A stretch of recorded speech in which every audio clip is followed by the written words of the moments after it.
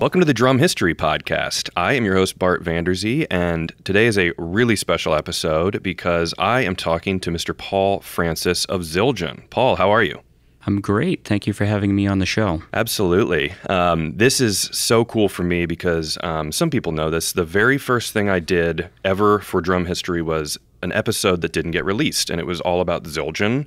And I did a ton of research and ended up just canning the whole episode because I said, no, I need to interview people and get the real stories. So you have been at Zildjian for 30 years, and I'll tell people your title is Director of Cymbal Innovations. So what exactly does that mean?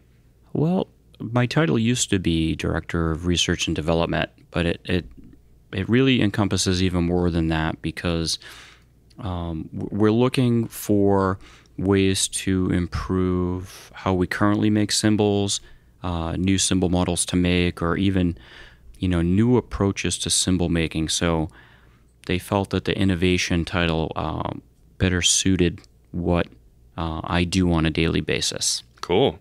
Honestly, for a company that's been around since 1623 to be having someone who's just still innovating is really cool, which we'll get into all that. But what I would love to hear is, as far back as you can go, let's just go through the whole history of Zildjian.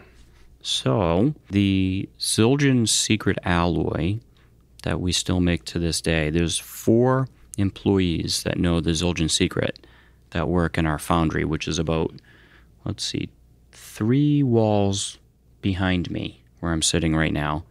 And they mix the copper and tin to make the B20 bronze. And this recipe to put the copper and tin together was actually first discovered in 1618. And what had happened is the Sultan of Turkey wanted cymbals to be made, and he summoned Avedis I to the palace in Constantinople and asked him to make him some cymbals. So Avedis went back to his workshop, and he put together 80% copper, 20% tin in such a way that you could heat it repeatedly and roll it out and hammer it and shape it and lathe it, and it wouldn't break. And it had such a great sound that the Sultan gave him the name Zildjian, which is an Armenian name, and it means son of the cymbal maker. So it's really, really fantastic that Avedis I was named for the product that he made. Yeah. The alloy is already 400 years old, seeing as we're in 2019. Yeah. And let me just get into how we got to 1623 and why that's the beginning of the company. Please. Okay, so when Avedis did this for the Sultan, he became part of the Sultan's court. So he worked in the palace. So Avedis was primarily a metal worker. This is how he knew what to do with the copper and tin, and he probably knew other stuff too, like iron and steel and whatnot. And he worked for the Sultan for a few years, and then he asked permission if he could leave the palace to start his own little cymbal making endeavor. And because he was a non-Muslim, because he was Armenian, he had to ask permission. And the Sultan granted him permission to leave and go set up a shop in a section of Constantinople called Sarmatia. And that was in 1623. So that was the official establishment of the company. Wow, and that has to be one of the oldest companies. I'm sure there's older companies in the world, but Zildjian has got to be up there with one of the oldest still existing companies in existence, right? Yeah, it's one of the oldest continuously running family-run businesses that still makes the same thing. I think there's some older Japanese companies, but they started off making bricks, and now they're like a bank. Gotcha. Okay. Just the name continues. It might be the same family, but they don't do the same thing. So it's like the same name, but it's been around for a long, long time. And it's just really fantastic. 400 years is a really long time. Yeah. Now, before we go on further, let me ask too, just in cymbal history, the act of making kind of noise-making things for like parades and military bands and all that stuff, that goes back a ways too, correct? Well, the Chinese have been making cymbals for thousands of years. What would happen in Turkey is that the Sultan had the Janissary army, and they would march to the music of horns and drums, and he wanted some cymbals as well. And there's a lot of lore where the cymbals were also used in religious ceremonies and orgies and whatnot. But primarily they were used by the Janissary marching bands. And unlike the Chinese cymbals, if you look at a traditional shape of a Chinese cymbal, and it has that kind of reverse type of cup, it looks like a upside down triangle. Yeah. If you can visualize that. Yeah. So if you think about that, those are handles. The original Chinese cymbals didn't have any holes in them. So when Avedis I first started to make cymbals, and they were very, very small, we're talking 10, 11, 12 inches in diameter. The way that they would put the bell in Turkey is they would use like a sledgehammer with a special peen on it. Okay. So if you visualize a cymbal today, it's hard to hold it by the cup. So they put a hole in it, and they fed leather straps through them, and that's how they would play the cymbals. So you got a different type of sound than the Chinese-made cymbals. And because of the combination of the copper and tin to make this B20 bronze, it's just a beautiful sounding alloy. I mean, even to this day, I'm surprised how many different ways that we can manipulate it and get different sounds.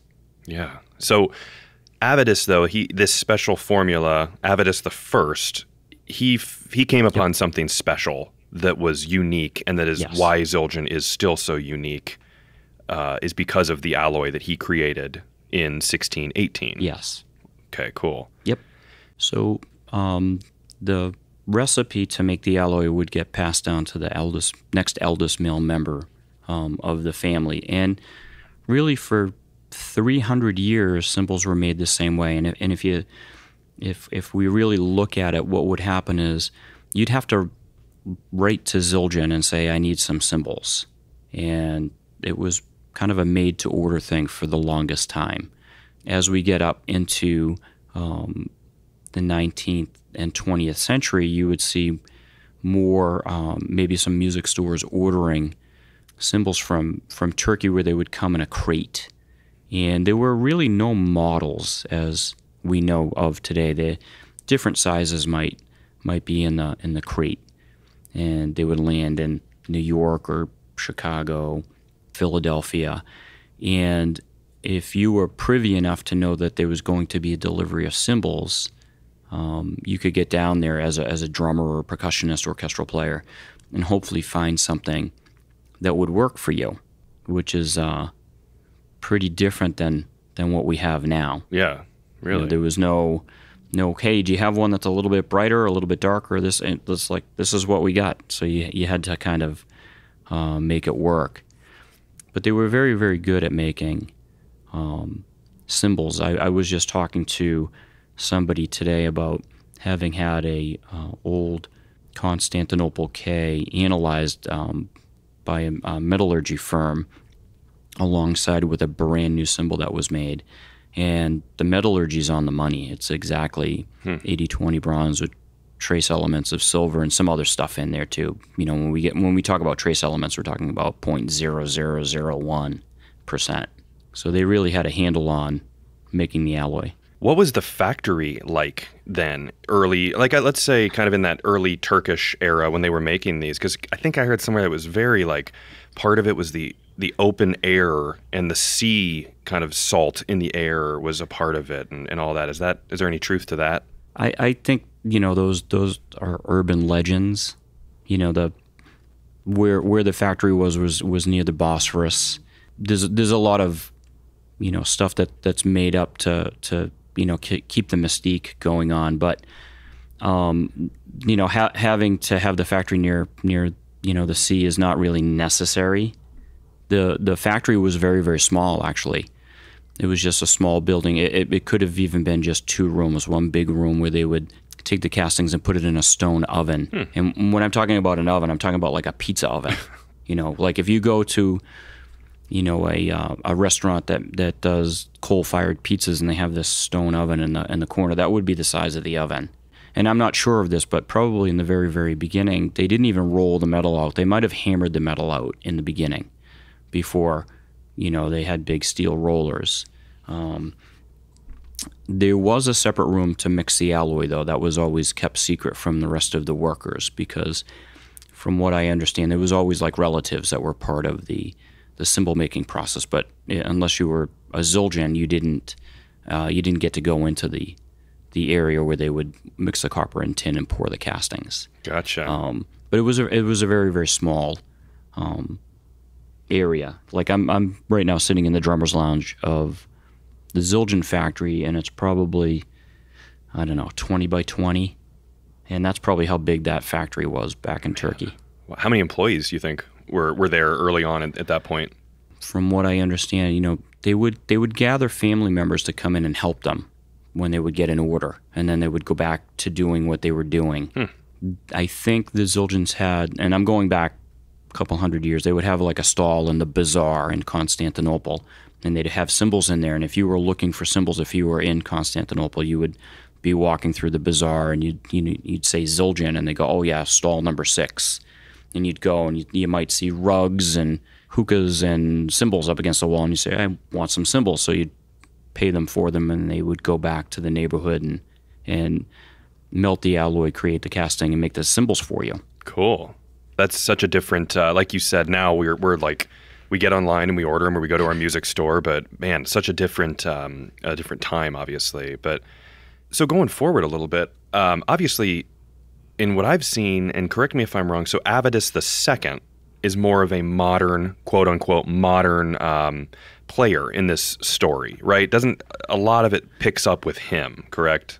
Yes. I wish I was up in the hallway because we have these tiles on the wall with kind of the timeline of stuff. So Avedis II was a very good cymbal maker. He actually built a schooner so he could sail the cymbals to the world trades fairs and display them. And he won a lot of awards for the sound and clarity of his cymbals versus what else was being made at the time. And the thing that people don't realize is, I don't know about you, I have a mechanical engineering degree, and I don't dare build a boat because it would probably sink. No. He said, well, I need to do this, so he built himself a schooner, and he loaded it up with, cymbals, and he went to the world's trades fairs, which is unlike the NAMM show, if the listeners are familiar with the NAMM show that goes Thursday, Friday, Saturday, Sunday out in Anaheim. The trades fairs went for 6 months. Wow, I didn't know that. Okay. And you display your wares. So it was really, really fantastic. So he won a lot of awards in the 1800s. So after Avedis II, it went to Carapi or Carope. Both pronunciations are correct. Okay. Carapi is more formal. It's like being named John, and some people call you Jack. So Carope is like the Jack version of John. And Carapi was even better than Avedis II as far as being a craftsman. He continued to refine stuff, but still the way that they were casting the metal and working the metal, not a lot of things changed. They might have brought in more heavy machinery like a rolling mill, and they would have electricity in the factory with lights and stuff like that. But they were still, heating the ovens with wood. And, hand hammering stuff out at an anvil that was attached to a tree trunk. That's cool. So he kind of takes it to the next step, basically, and you're getting into the early 1900s now, correct? So it seems like the world is becoming a different place in general, so he's moving it forward. There was something that an older worker here mentioned to me because he got to work with Avedis III, and we'll get to him in a second. But sure. Avedis III used to go over to Turkey and see the K Zildjian factory over there, and he would come back and say, they get a donkey walking in a circle running some gears to run the rolling mill. Why don't they just put a motor on the rolling mill? Oh man!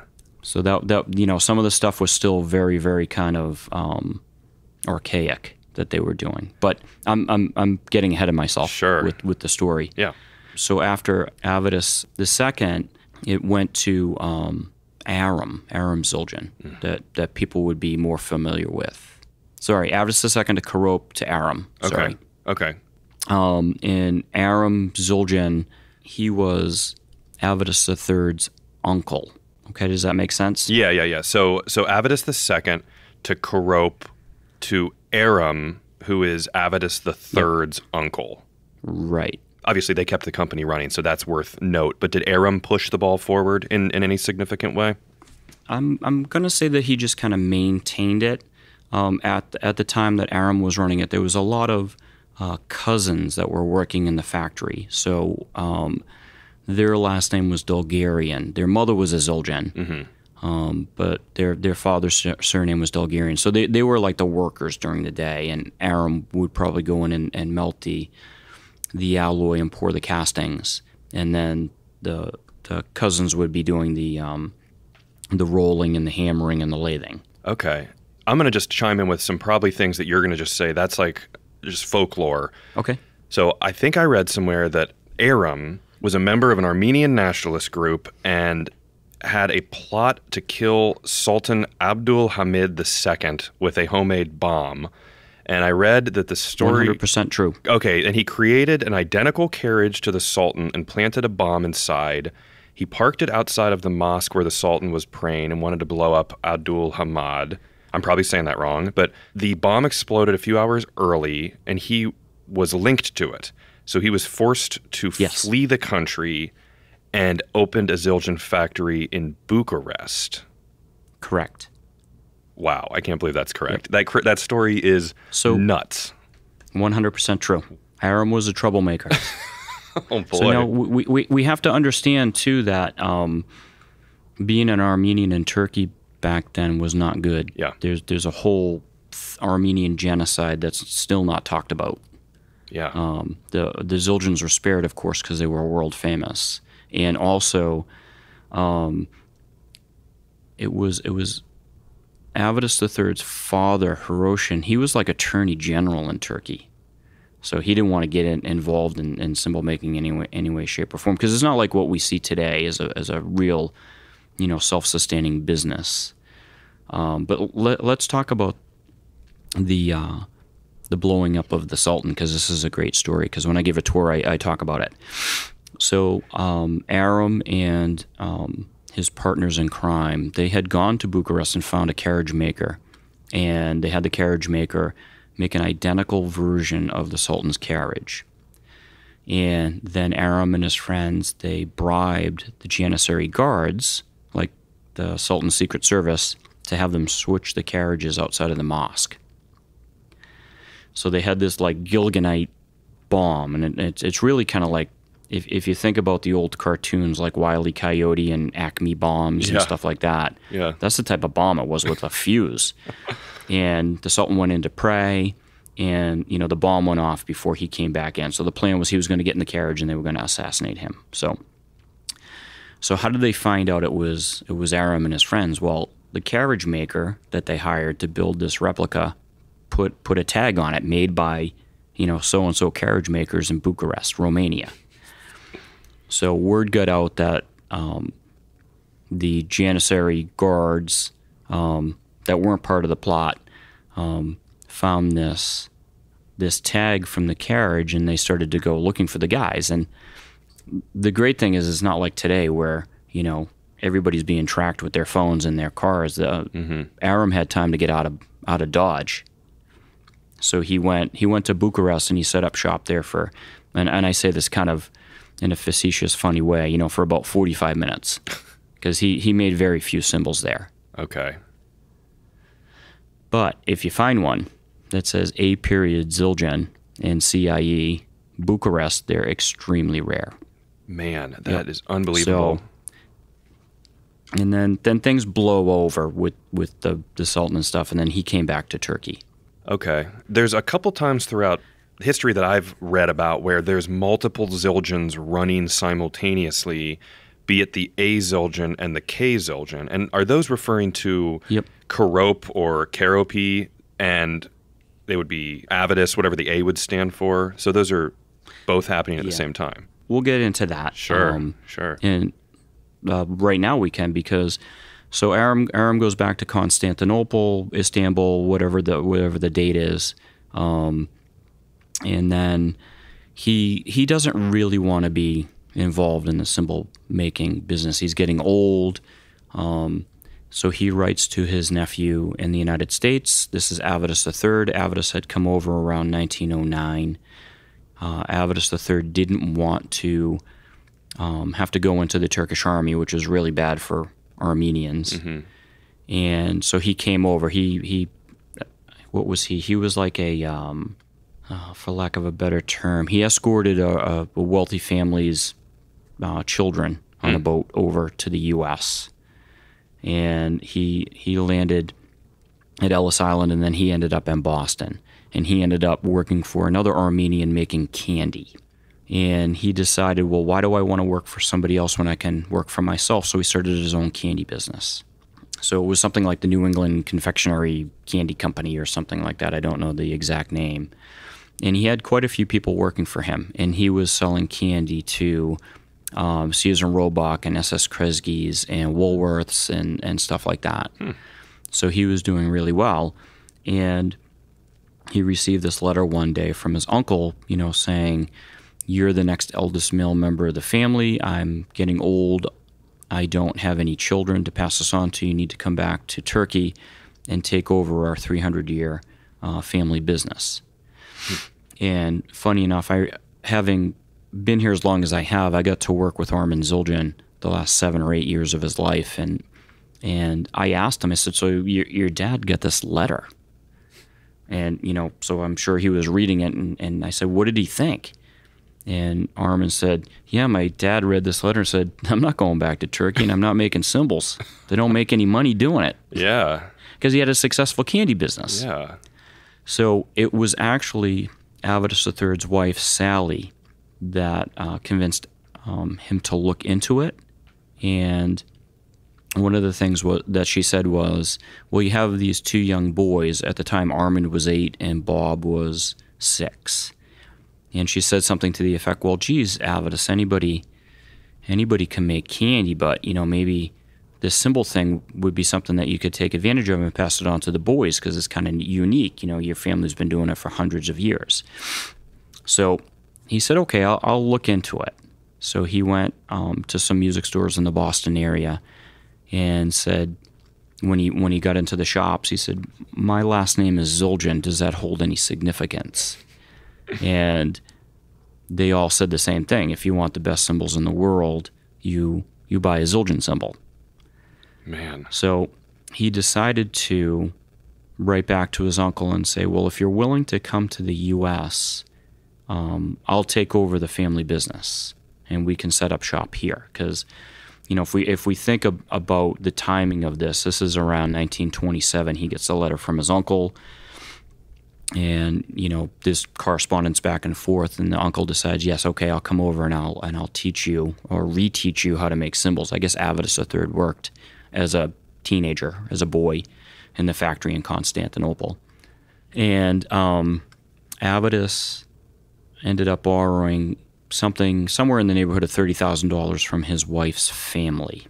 Now think about that amount of money back in 1928. Yeah. Big time. So let's say it's probably in the magnitude of $5 or $6 million today, right? Oh my gosh, yeah. And he bought. Now, the great thing about this part of the story is I got this right from Armand. So I can't talk about Avedis II in detail, but I can talk about what Armand told me about his dad and how he started this whole thing up. Yeah. And he took the money. He bought a big garage that was housing taxi cabs.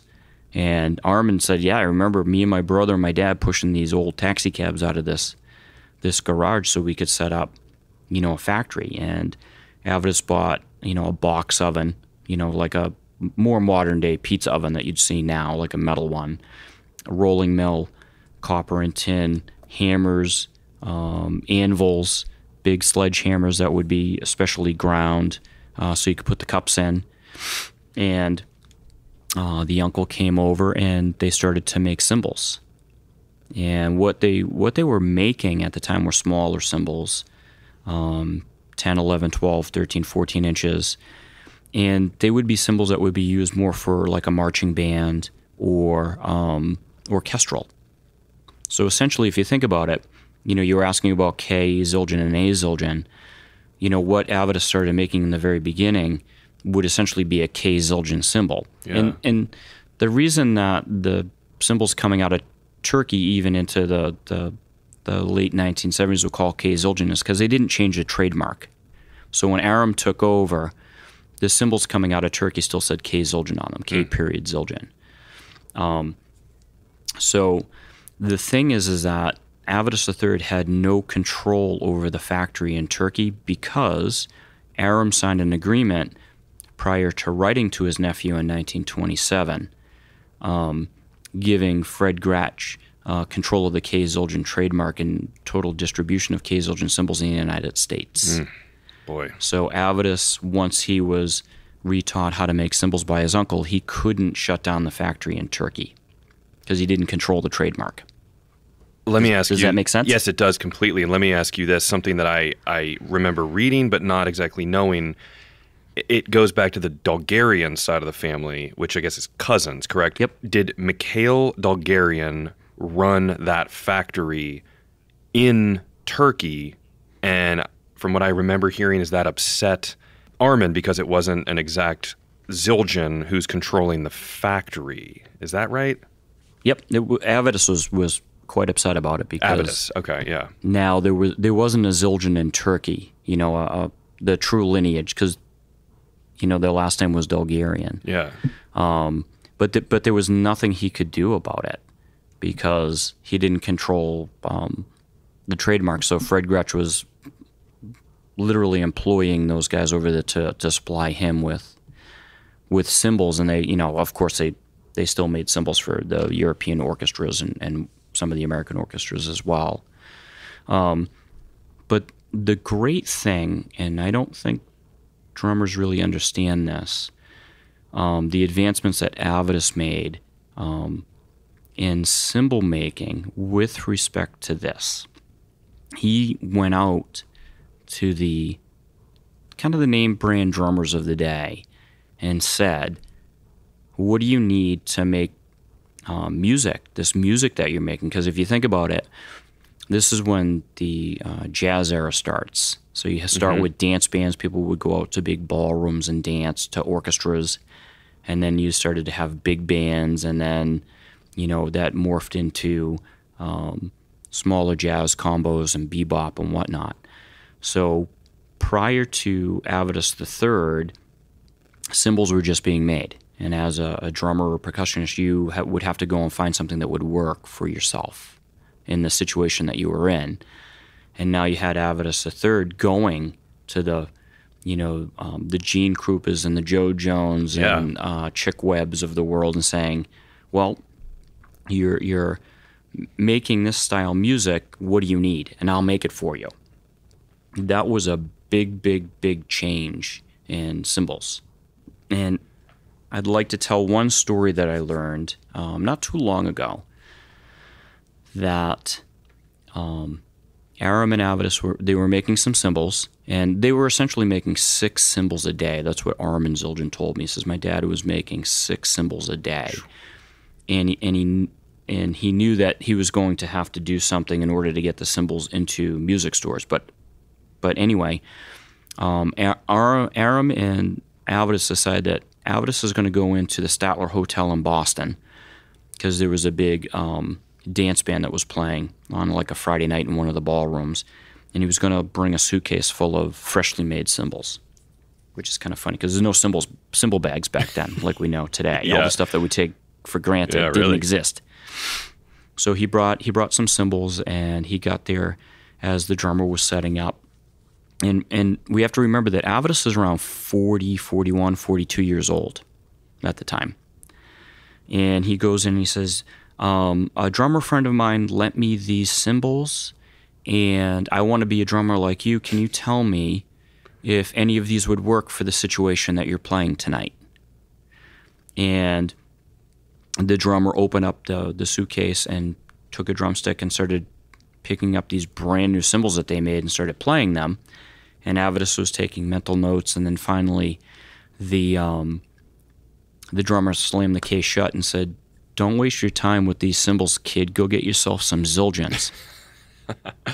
Oh my God. Little did he know who he was talking to, because Avedis III really is responsible for cymbal design as we know it today. If it wasn't for him, we wouldn't, Zildjian and all the other cymbal companies wouldn't be making cymbals the way they are. That's it's unbelievable. He was kind of hustling them a little bit with, "Hey, what do you think of these cymbals? Have you?" He was doing some research. Yeah, kind of like when he went to the music store before and said, "Hey, have you heard of Zildjian? What do you think?" I mean, he's a smart guy. Right.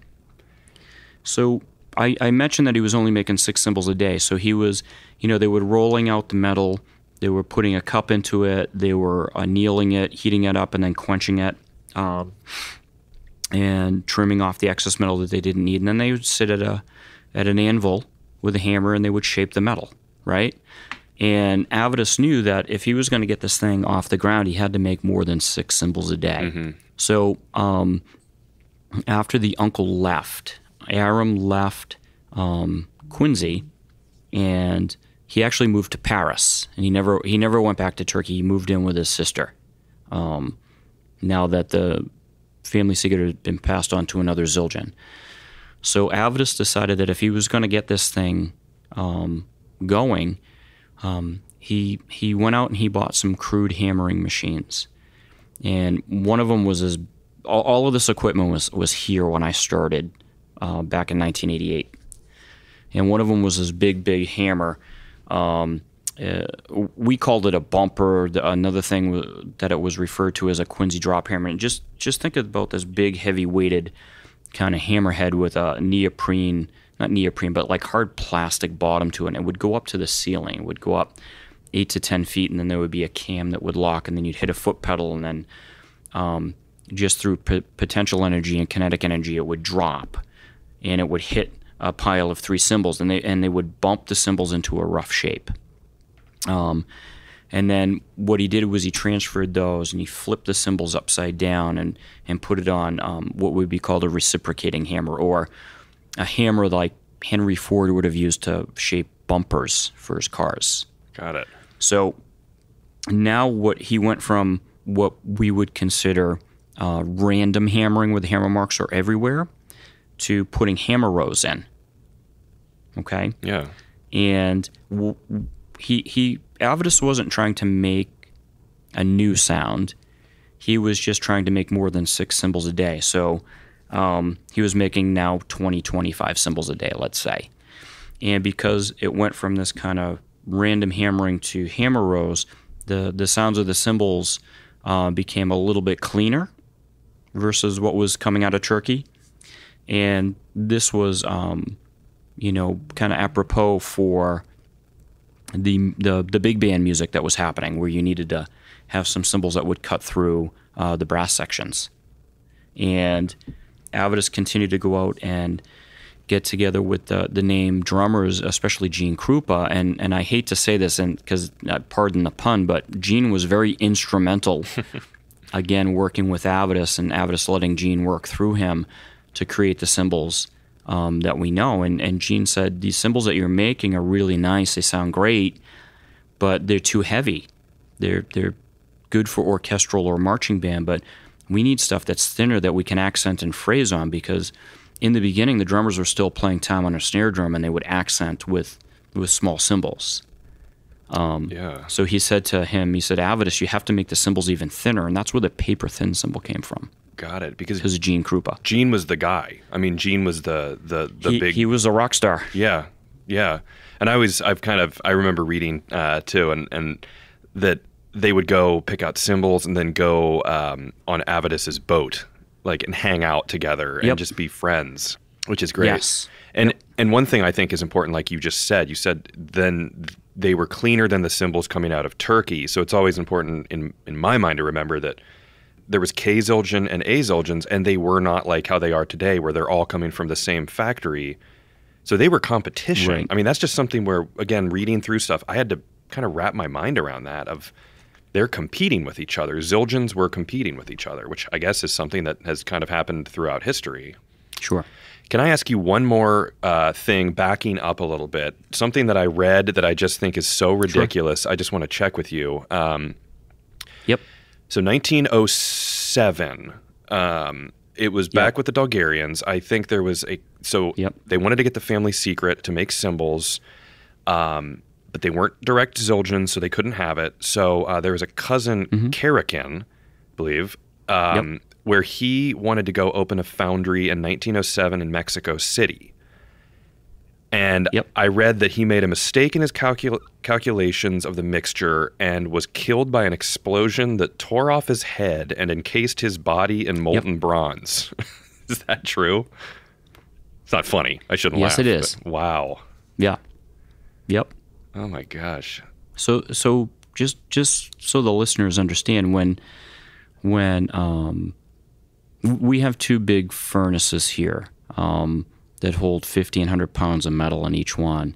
And when we're pouring from the furnace into a crucible, the temperature of the metal is between 2,200 and 2,400 degrees Fahrenheit. That's the temperature that lava flows at, just so people have a reference how hot that is. Okay? Yeah. So if you think about it, the metal gets poured into these big open pots or iron molds. It's made out of a special iron. And I want people to think about when you take a hot frying pan and you bring it over to the sink, and that you just decide that you're going to try to cool it down, and you turn the water on, and what happens to the water? It dances out of the pan, right? Yeah. So Karakin did something wrong where he went to pour this molten metal, and it literally jumped out of the pot and killed him. Because he didn't know what he was doing. Man. So that's 100% true. God, talk about like envy. And honestly, you can sympathize with that side of the family of, wow, my cousin, because of my last name, I cannot be a part of this, and I'm one family member removed from being a Zildjian, but they can't be in that part of the family. Right. Yep. Wow. I think for now that's all of my butting in with questions, but man, I just love those little butt in. I love those little tidbits like that. And while we're there, then I read also that Aram was in exile in Romania, and Mikhail Zildjian traveled to pressure the elderly Aram into giving them the formula, and he was declined, and Mikhail started to fight and flipped over all of the foundry tables. That's another one kind of in that era. Yep. God. Yep. Jeez. So there's also this is not this is a true part of the story, that during that time there was an aunt, Victoria, that she ran the foundry and that she knew the secret. So so she while Aram was in exile, she kind of ran the factory, and she knew what the secret was. So there was a woman kind of running the show for a little bit. That's Karop's daughter, correct? Yes. And there's a picture in one of there's a, I don't know if it's a magazine or a book, and you can see it, where she's standing at the top of the stairs of the factory somewhere. Oh, that's fascinating. I didn't know if this was true. I read that she was the one who passed the family process to the Zildjians and began a predicament of them feeling like they could create their own cymbals. Is there any truth to that? I'll say yes to that. I can't confirm it. I would have to check with Craigie Zildjian. Sure. A little bit on that, but I don't think the answer is no. Okay. I think that's right. So let's get back to Avedis III for a minute. So he starts establishing his cymbal business. He's getting the product out into the music stores, and he's doing this based off of his candy business. Right? You got to get it to the point of purchase. So you walk in, I need some cymbals. The cymbals are there. You don't have to write to them to have them made, and it takes months before you get them. So, all of the American dance band, big band, jazz drummers start playing Zildjians. And the reason that they're called Zildjians is not because Avedis said my cymbals are called A Zildjians, the trademark that he had to use was Avedis Zildjian, like we use on the A's today. And the drummers shortened it to A's versus what was coming out of Turkey, which were K's. So the drummers kind of took hold of it and made it their own. So that's where the A moniker came from. Okay. It was based off of a trademark. Okay. Okay. So he's doing very, very well. And he's probably selling 15 to 20 A Zildjians for every one K Zildjian that's being sold. So it's a very, very successful business. And Armand and Bob, they're growing up in the business. When Armand turned 14, Avedis brought him in and taught him the secret. Let's just wrap our heads around this for a second, right? Yeah. So he's 14 years old, and Dad's going to teach you how to play with molten metal. Right? Yeah, really? Yeah. And so Armand would melt with his dad during school vacations and the entire summer, break from school. So when he wasn't in school, he was in, pouring molten metal. And then 2 years later, Avedis taught his other son, Bob, the secret formula. So you had 3 Zildjians in the United States that knew how to mix the copper and tin to make the bronze. And then as time goes on and the United States gets into World War II, Armand goes into the Coast Guard, and I think Bob went into the Army. And so they were fighting for their country, and this is the first time that Avedis actually writes down the recipe and puts it in a safe in case something happens to Armand and Bob and something happens to him. Somebody can come along and continue the Zildjian family legacy of cymbal making. Sure. But nothing happened to Bob. Nothing happened to Armand. They came back from war and they continued their roles at the company. Armand was more of the foreman of the factory, working with the drummers and picking orders and doing the cymbal making end. And Bob kind of more into sales and marketing, and he would travel a lot over to Europe to the distributors. And, so they were really a force to be reckoned with for a long, long time. But K. Zildjian was still kind of a thorn in Avedis's backside. Yeah. And he was just irritated, And from time to time, he would himself travel to Turkey, and he'd go to Istanbul and go visit the cousins, and they would just end up in a fight every time, because Avedis said, you really shouldn't be making cymbals. You're not real Zildjians. And they were like, well, we have the trademark with Fred Gretsch, and we're going to keep making them. So nothing got resolved. But there was some time in the 60s where Bob Zildjian had heard his dad complaining about this, and he said, well, geez, I'm going over to Europe on business. Why don't I go to Istanbul and talk to the cousins and see if they might be interested in selling us the factory? So let's just think about that for a second. The cousins are the Bulgarians. The Bulgarians. Gotcha. Which their name would have been changed now to Zildjian, which is Zilcan. Some people say Zildjian, but that's not how it's pronounced. The C would have a little tail on the bottom of it. Okay.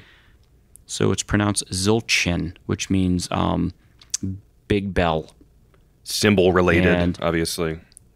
Yeah, so the reason that they had to change their name from Bulgarian to Zildjian is because the Turkish government decided there could be no more Armenian ending names. Wow.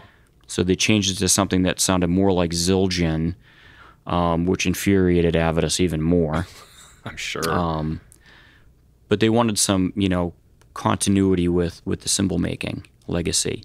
But so Avedis III agreed with Bob, okay, go over and talk to the cousins. So Bob went over and said, all right, well, we don't have any control over the trademark, but we want to buy the factory from you. And literally they wrote a check to the cousins and bought the foundry back that really should have been theirs in the first place. And that kind of goes back to what I was saying, where they were selling 15 to 20 A Zildjians for every one K Zildjian. So they were doing very well financially. Yeah. So they had the means to be able to buy the factory from them.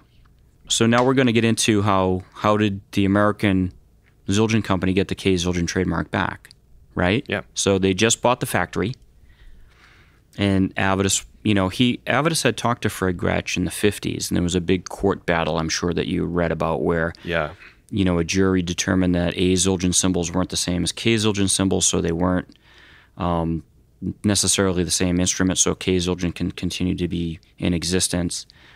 But Avedis went back to Fred Gretsch and said, "You can keep the trademarks. You're never getting another cymbal again. I just bought the factory." So what that did was force Fred Gretsch's hand, and Fred sold the trademark back to Avedis. So now Avedis III is the rightful owner of the factory over in Istanbul and his family's trademarks, right? Yeah.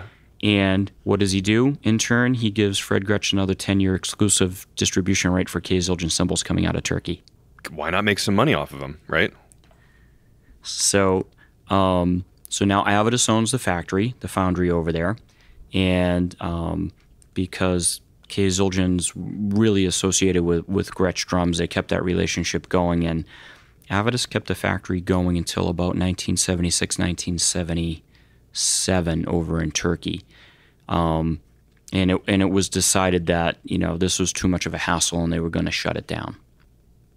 So, gosh. But I want to back up into history if I can Yes. Go back to around 1968. Sure. Because this is going to get into the split with Armand and Bob. Mm-hmm. So at the time at the Quincy foundry, the Teamsters were unionizing companies in the area. And there was a fear that the Teamsters were going to come in and unionize the Zildjian factory, and that Avedis would have no control over his company that he built through the Depression. Again, Bob talked to his dad and said, "Listen, I go hunting and fishing up in Meductic, New Brunswick, Canada. And, there's guys up there that we could teach how to make cymbals. We can build a factory up there. And if the Teamsters get in the factory in Quincy, we can lay everybody off, and we can make cymbals up in Canada." And so what that meant was that they would still pour metal in Quincy.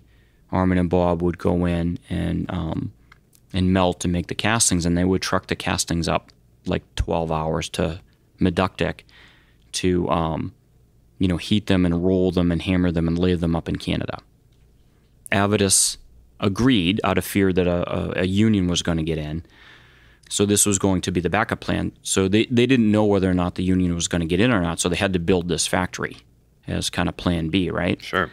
So the factory's up there, and they're making cymbals. They're making cymbals called Zilkos, and it's not to be confused with the Zilkos that might have been made in the early 30s.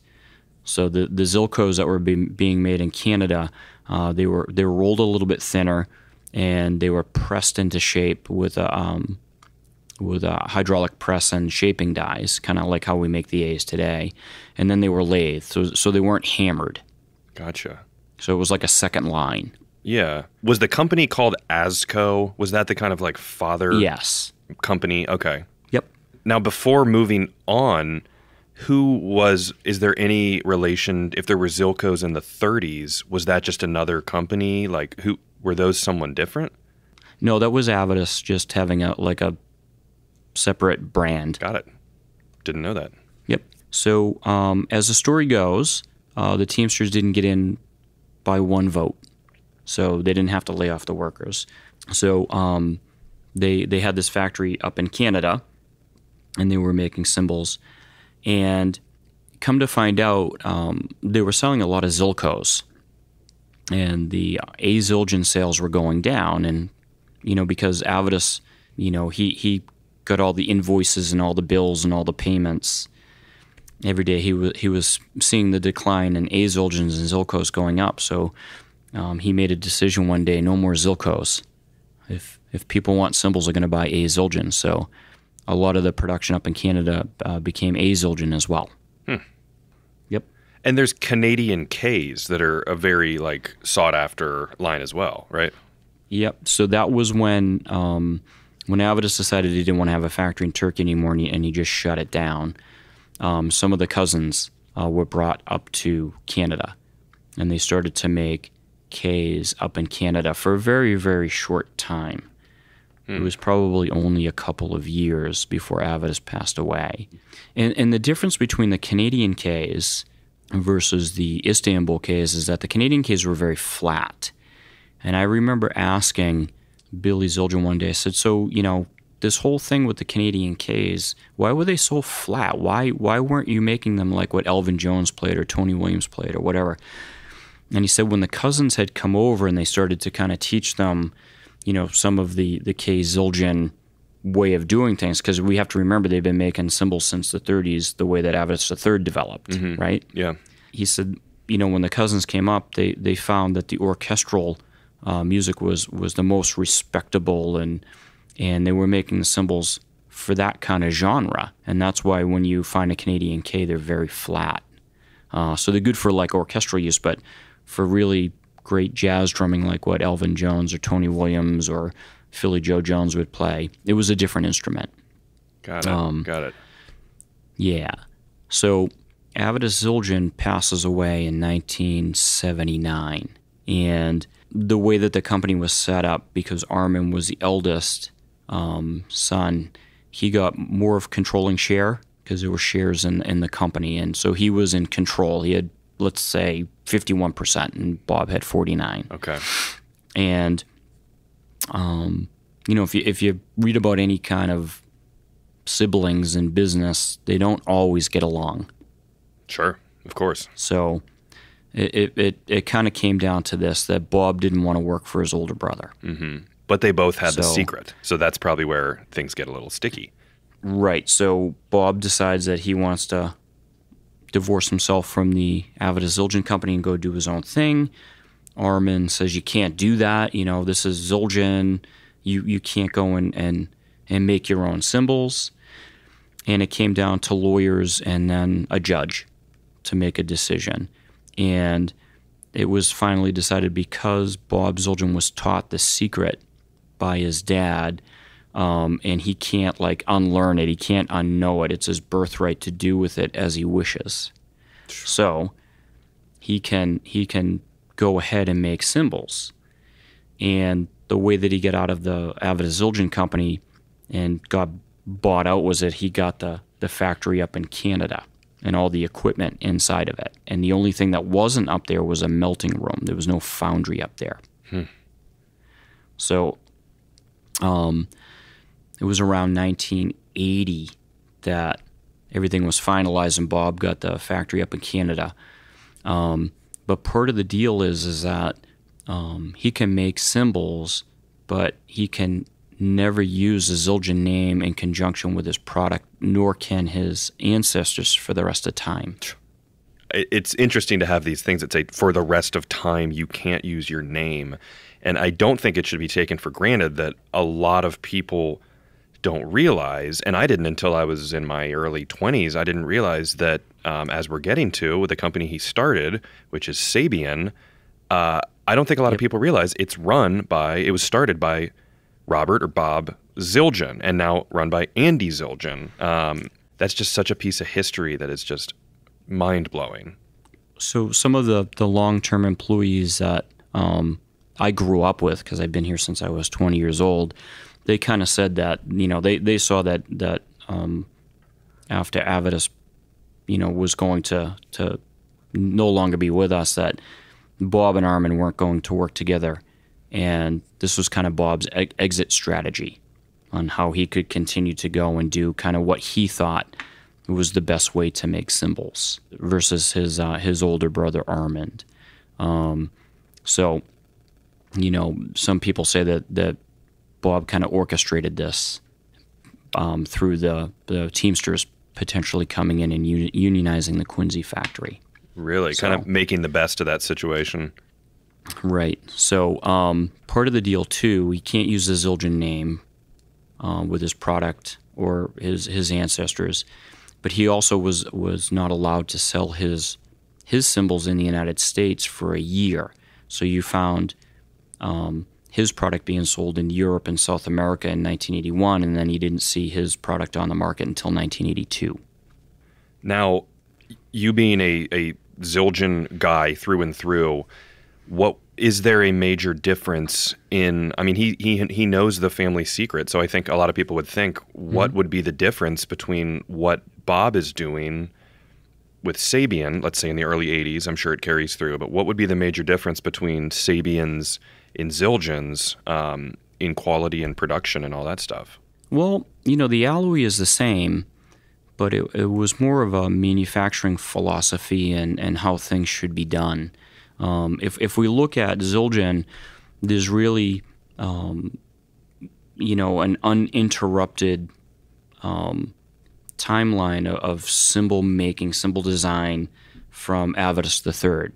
We're continuing on the whole, go see the drummer and make what they want. It's kind of uninterrupted, and I don't think Bob agreed with his brother on how things should go as far as cymbal making. So if you look at the products now, and you put them side by side, they don't really sound identical, even though they're made out of the same alloy. So if you put an AA thin crash up against an A Zildjian thin crash, they don't sound like they came from the same batch, because they kind of went off and they started to do their type of R&D, and Zildjian continued to do stuff the way that they had always been doing it. And you got to see around 1982, 1983 that this factory that I'm sitting in now started to make the American-made K Zildjians. So they did a lot of research with getting old Ks from all the famous jazz drummers and tried to really narrow down what made each of these really kind of individualistic fingerprint-style cymbals, and how do we capture the essence of all these one of a kind, so we can make a K ride or a K jazz ride or a K dark crash in a batch of cymbals from time to time. Because I can't tell you how many old Ks that I've played from the same era where they're nowhere near each other. Yeah, I'm sure. I was working on some stuff today where I was copying a vintage K from the 50s. And if you play another one from the 50s, it's like totally different because of the way that they did things. Yeah, man, your job sounds awesome. Getting to do that stuff. Sometimes it is. Sometimes the metal doesn't do what I want it to do. Yeah, I'm sure. Wow. Well, this isn't about Sabian, but I think it's interesting for people to know too that Sabian, the actual name, comes from Robert's children, Sally, Billy, and Andy, putting the names together because obviously he was not allowed to use Zildjian. Right.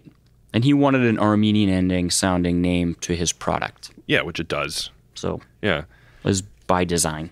Okay. So, and I don't think we said earlier, you guys are located in Massachusetts, obviously, right? In Norwell, Massachusetts? Yep. It's about, without any traffic, it's about 30, 40 minutes south of Boston. Okay. Heading toward Cape Cod. And another thing that stop me if I'm skipping ahead here, but in 1989, Zildjian got into making drumsticks, right? Yes. Yep. Down in Tuscaloosa, Alabama. What's the story with that? Was that just hey, we're in drumming, let's make drumsticks, or was there anything interesting there? Well, I'd like to give you a lot of details on that, but I don't know the story. I know Zildjian started coming out with drumsticks around 1986 because I was attending Berklee College of Music at the time. And the first time that I saw them, I think was in Jack's Drum Shop on Boylston Street. And I thought that was cool, you know. I had a big set of A Zildjians on my drum set. My cymbals cost more than my drum set, which is kind of ironic when I look back in time how the whole foreshadowing thing was working in my life. But yeah, cymbal guy. So I'm not sure the story. I think somebody was making the sticks for Zildjian, and then Zildjian bought a woodworking plant down in Tuscaloosa, Alabama, and started making them themselves. And I really can't speak to it because I don't know the full story. Sure. So one, if you don't mind me just kind of riffing here a little bit, one of the the great things for me as a young drummer,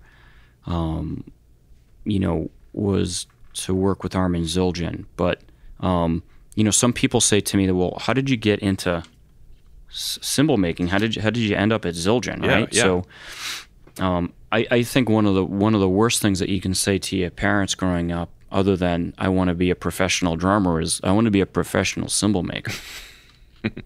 Yeah. It actually worked out. I'm just trying to be funny. Sure. But I started playing the drums when I was 10. That was in 1978. And I studied drums all through elementary school, junior high school. And I wanted to be a famous drummer like I think every drummer wants to be. Yeah. And the only thing after high school, I'm like, well, I'll go to Berkeley, because I just want to continue to immerse myself in music and drumming. And I attended Berkeley in 1986, and I realized after about a semester and a half that I want to be a professional drummer, but I don't know that I want to become like a music teacher, or, I don't know that I want to get a performance degree from Berkeley when I can just take private lessons and just hone my craft and maybe, find a band to play in. So I left Berkeley and continued to take private drum lessons from a drum teacher called, his name was Dick DeCenzo. Your listeners might know his son Dave DeCenzo, who has played worldwide with many, many bands. Yeah. Dave and I are good friends. I mean, he's just a monster international drumming star. So his dad was my teacher. And I continued to study with him privately. This is in 1987. And I said, I just want to immerse myself just in drumming and learning.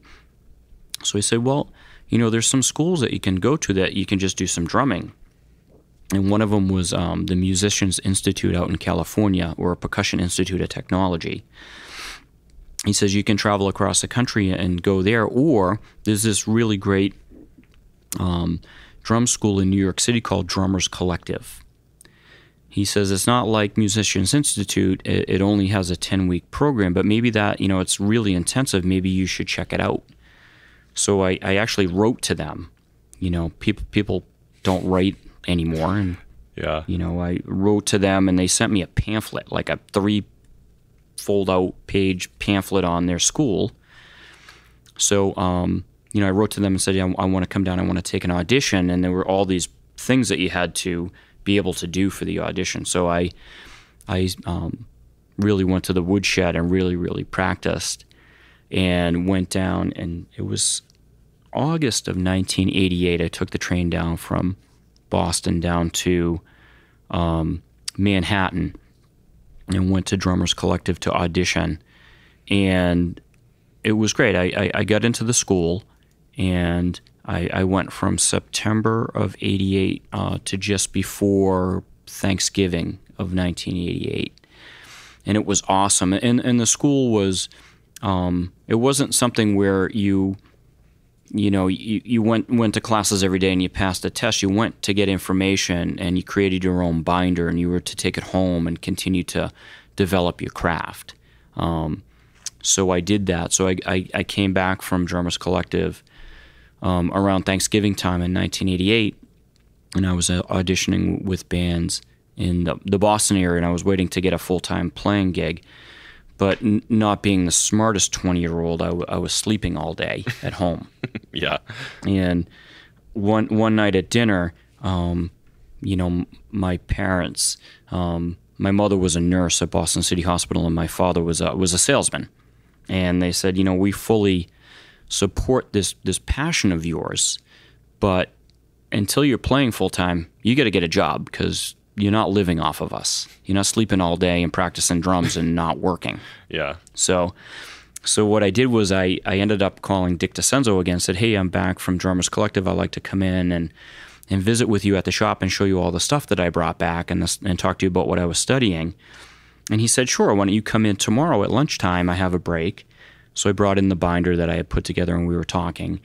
And I said, Dick, I kind of have an ulterior motive here for the visit, I want to share with you what I learned, but my parents are kind of on my case because I'm waiting to play full time, and I don't want to go work like in an office somewhere.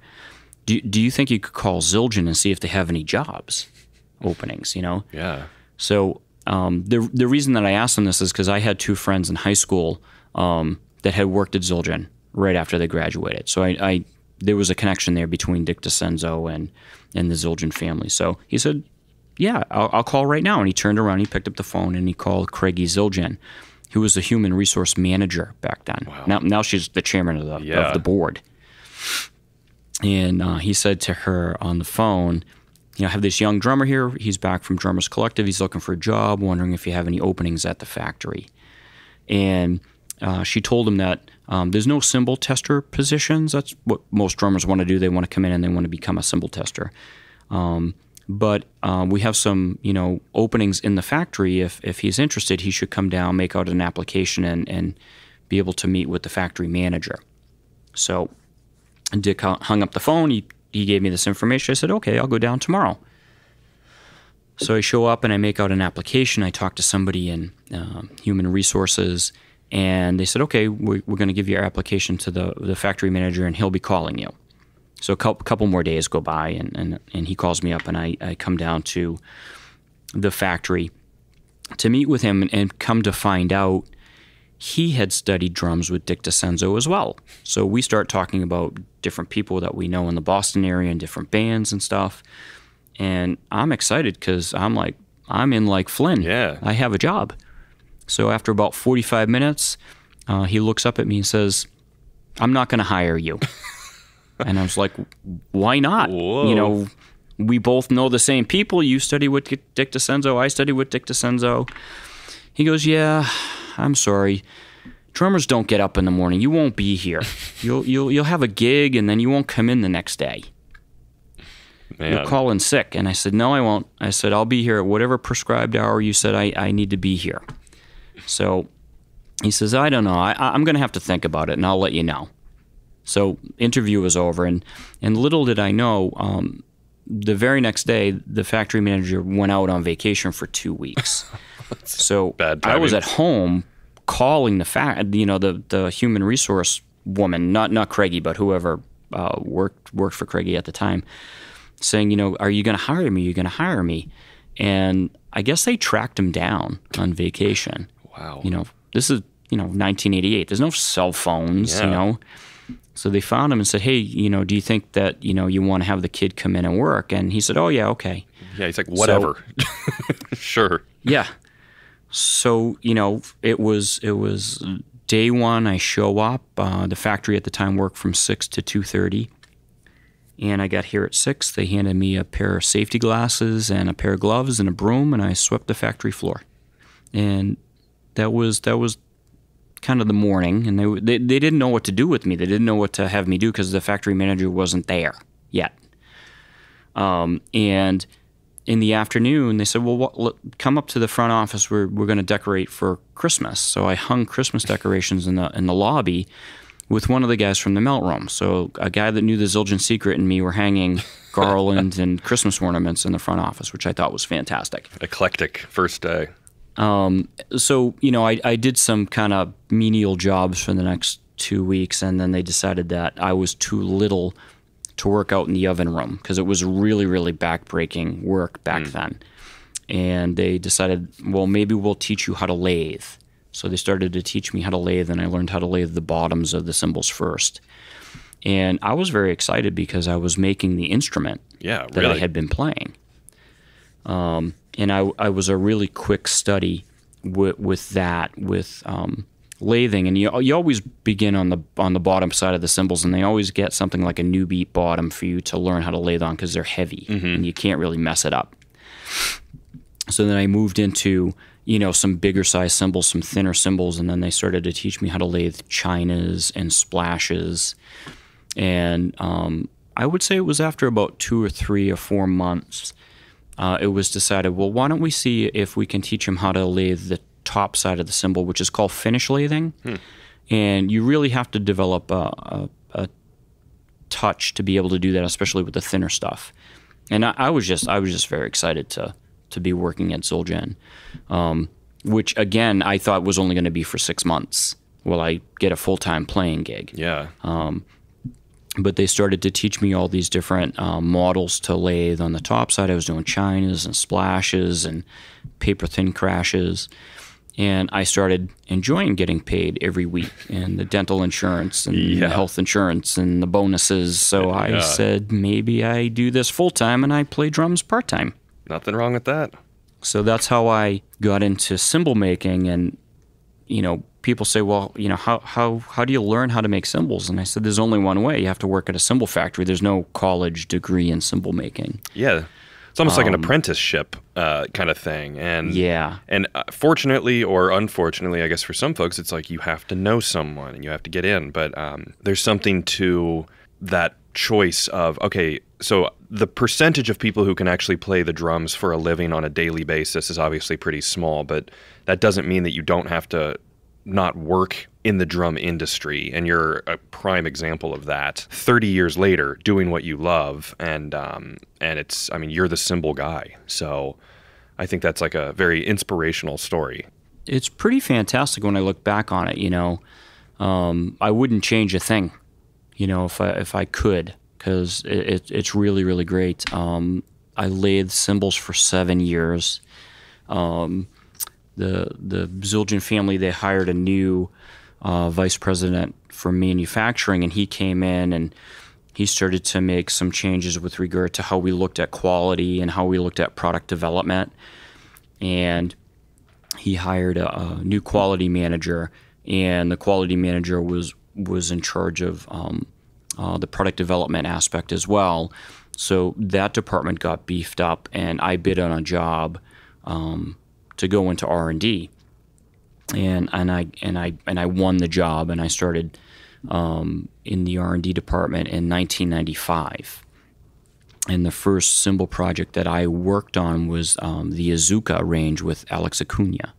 And I wish I knew then what I knew now, because I would have probably made the cymbals differently. But it was fun because I was about, I don't know, 26 or 27 years old, and here I am. I get to, you know, work with some famous drummers, and also, you know, have a hand in the development of new cymbals for such an iconic brand that's been around for hundreds of years. It was just very, very exciting.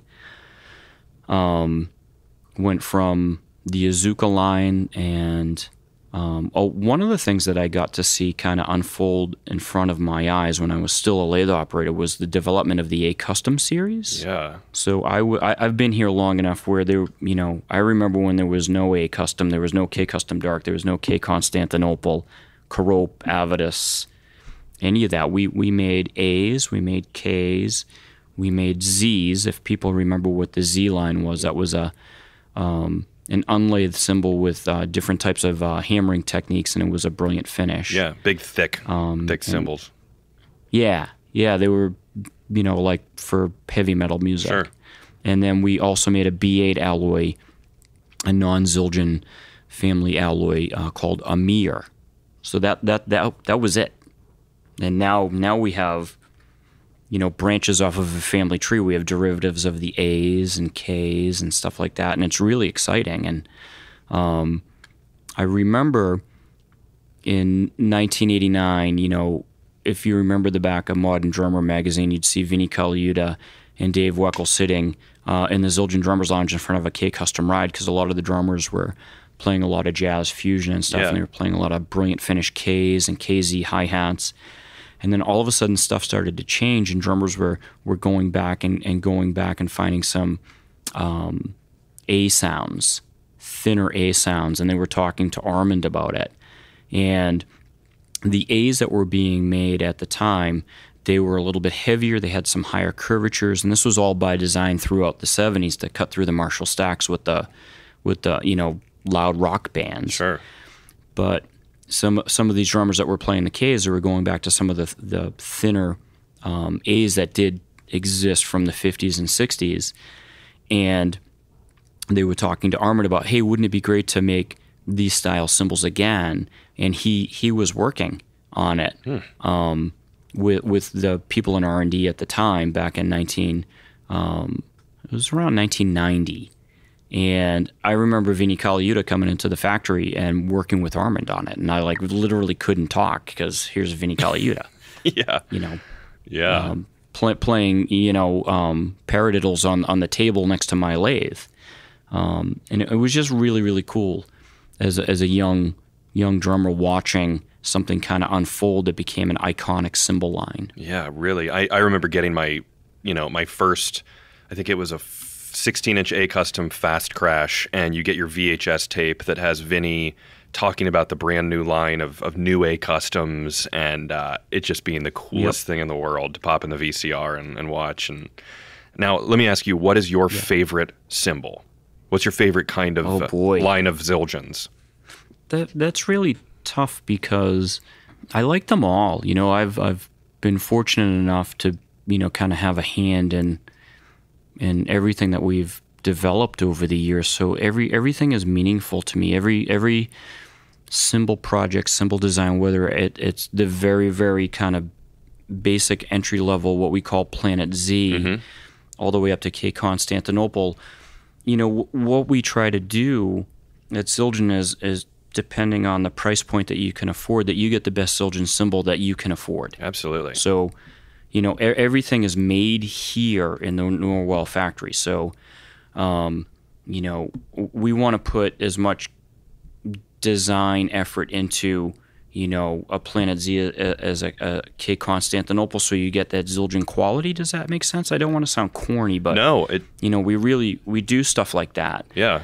When you receive it, we want you to be happy that you're getting that Zildjian quality in the cymbals that you just bought, regardless of what sound textures they are. Yeah, and I think you probably realize this, and again, not to be corny, but I equate being 13 years old and getting my first, 12 or 13 years old and getting a ZBT crash, and it being like, wow, I've upgraded from my junk that came with my little toy drum set to, then you get a custom, then you expand into this, then you buy a used drum set that comes with some 70s old Zildjians, and you get some new beats with it. And I equate different Zildjian lines to different parts of different eras of my kind of drumming evolution growing up. So it's just really cool. Not many companies, brands can do that. Can I tell you about me buying my very first Zildjian cymbal? Please do. So I was a freshman in high school. I was 14 years old, and I had a paper route.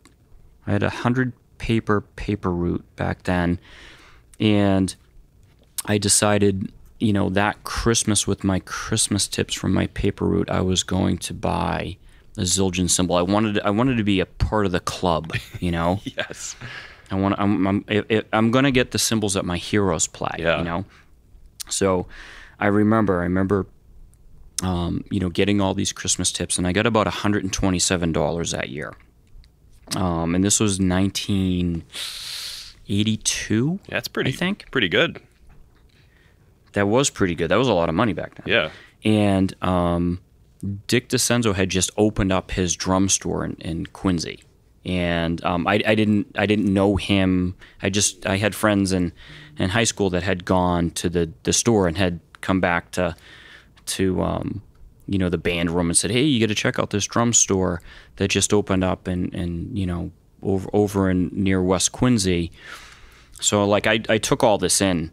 I was part of the drum line in the marching band in high school, and being very young, I was listening to the older drummers talk about this drum store. So I remember having all this money, and I'm like, oh, I'm going to buy a Zildjian cymbal, and I didn't know if I had enough money or whatnot.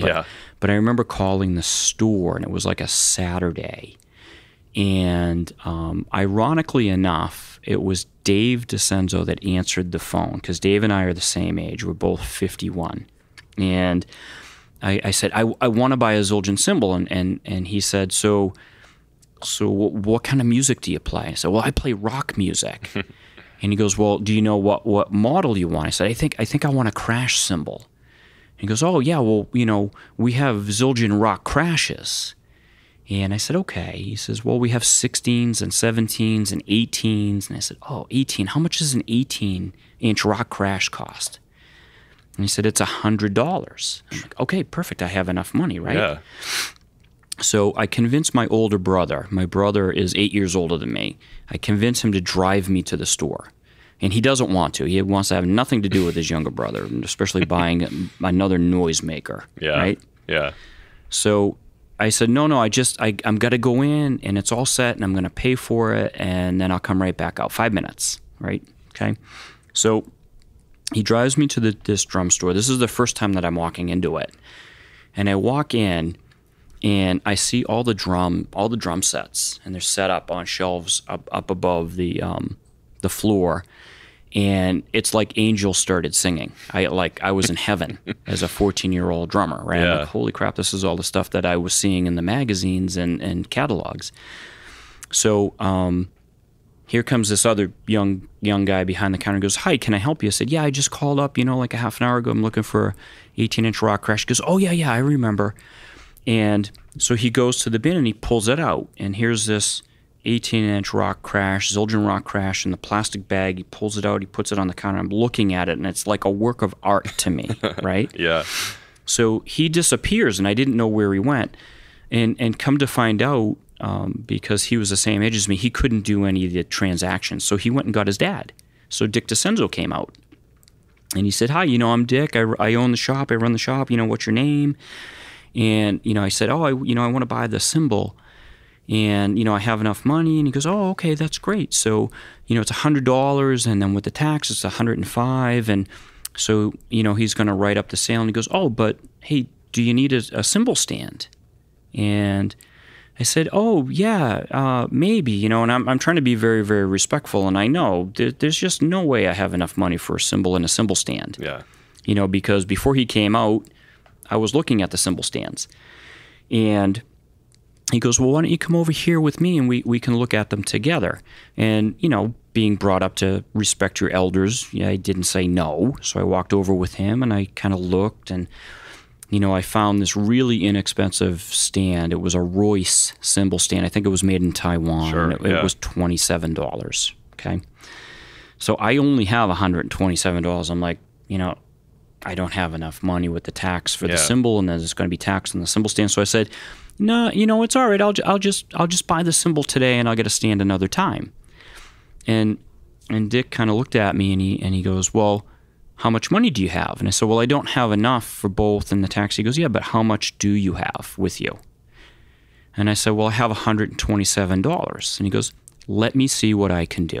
And I go, no, it's okay. I know I don't have enough. And not being the brightest bulb on the tree, I realized that, he owned the shop. He can work the numbers however he wants, right? Yeah. So he says, well, which stand were you looking at? And I pulled out the Royce one. He goes, okay, all right, yeah.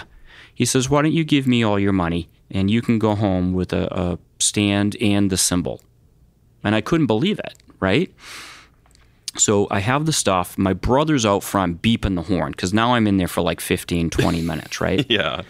And as I'm about to walk out, Dick says, well, wait a second, I have something for you. And he ran into the back, and he came back out with the drummer's setup book from 1982 and a Zildjian bumper sticker for me. And I still have them. That's awesome. Unfortunately, I don't still have the cymbal. The cymbal fell over in the basement like a year later and got a ding in the edge and then developed a crack. Sure.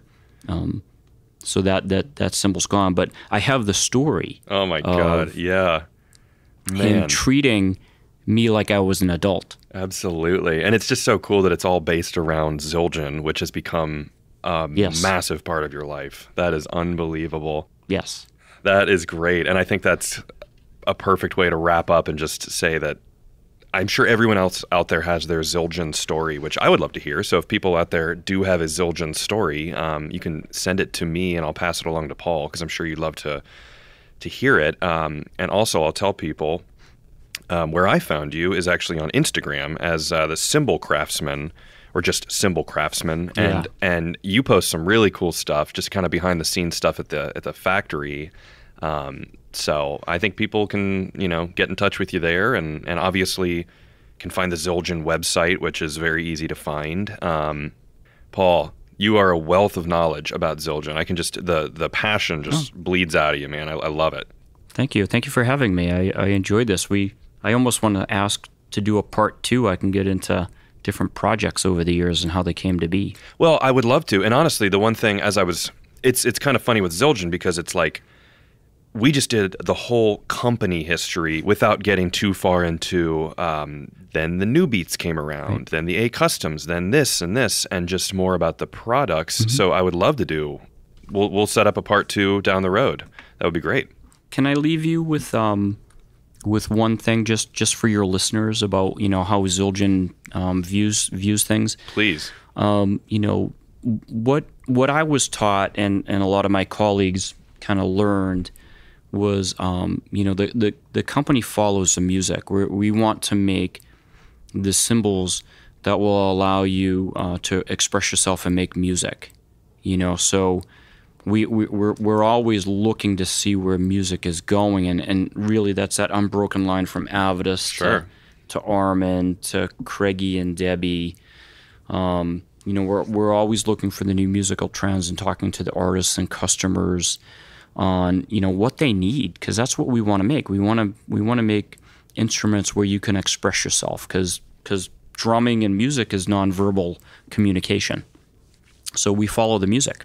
Man, and you guys are doing it. Going back to talking with Gene Krupa and getting to hear what the drummers need, and you guys stay on top of the trends. That is absolutely for sure, with stacks and all the stuff going on now and the effects cymbals and everything. But I don't think Zildjian has ever lost sight of where they came from, and you're a great ambassador to the company.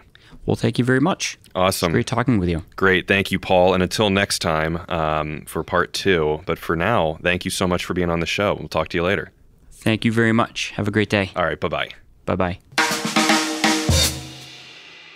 If you like this podcast, find me on social media at Drum History, and please share, rate, and leave a review. And let me know topics that you would like to learn about in the future. Until next time, keep on learning. This is a Gwyn Sound podcast.